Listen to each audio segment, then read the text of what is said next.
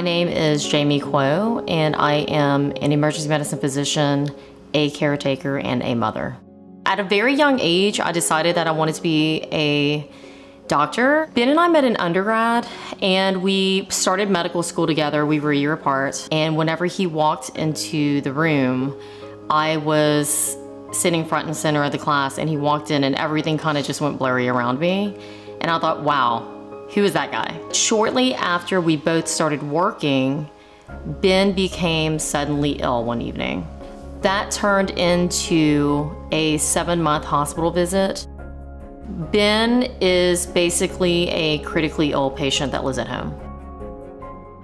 Before Ben became ill, we ate the standard American diet. We ate hot dogs, we ate hamburgers, I cooked gumbo and jambalaya and chicken stew, just like everybody else in Louisiana. So we had to completely change the way we thought about food and the way that we approached the kitchen. And we realized that you really are what you eat.